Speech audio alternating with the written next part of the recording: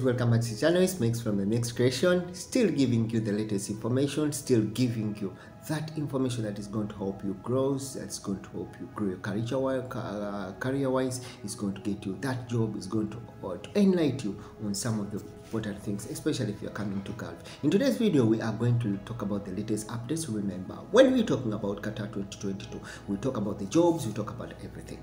We cannot fail to mention what we call the FIFA World Cup Qatar. It's Qatar.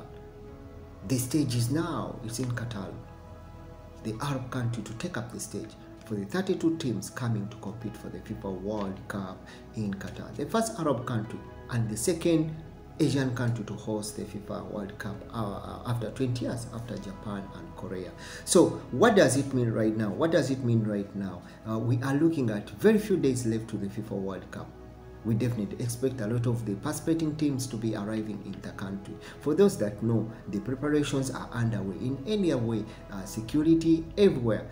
Preparations are underway for the tournament to start off. And what are we talking about today? We are talking about the arrival dates of the participating teams for the FIFA World Cup Qatar 2022. Remember, according to the Qatar News Agency, the participating teams for the FIFA World Cup will start arriving tomorrow. That is 10, with the USA team coming as the first team. Remember, it will be going to its camp base, which is the hotel called Kempinski in the Pearl, which is going to be the camp base for the USA. However, something that you need to note, before we earlier talked about Japan is coming the first team on 7th. Yes, the Japan officials and the Argentinian officials, football coaches and officials are already in the country to analyze the situation before their teams can come in. So definitely we expect the first team to arrive in full will be the USA, and it will be heading to its camp base in Kempinski in the Pearl. For those people who know the Pearl Qatar and how beautiful that place looks like, so it's going to be amazing,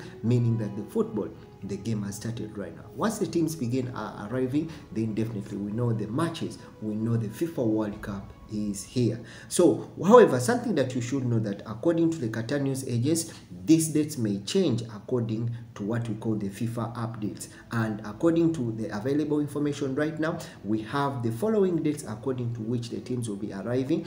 And on November 10, we shall have the USA team coming in. November 13, we shall have Morocco that will be coming in, the Moroccan national team. Then November 14, we shall have Tunisia, Iran, South Korea, and Switzerland national team will be arriving in the country.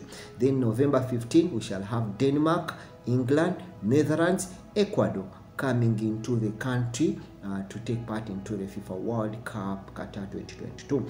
Then November 16, we shall have Senegal, Wales, France, and Argentinian national team arriving in Qatar for the FIFA World Cup 2022. November 17, we shall have Saudi Arabia, one of the neighbor Gulf countries. We shall have Germany, we shall have Canada, we shall have Poland and Mexico coming into Qatar, coming in the country for the FIFA World Cup. November 18, we shall have Belgium, Spain, Japan, Korea, Croatia, Ghana, and Costa Rica coming into the country to watch the FIFA, to start to participate in the FIFA World Cup. Then November 19, which will be the last date, we shall have Cameroon, Portugal, Serbia, Uruguay, and Brazil national teams coming to the country to participate in the FIFA World Cup. Remember, when we're talking about this FIFA World Cup, we also have those that purchase the ticket, you need to have applied for what we call Hayya card, which is going to give you access to the stadium.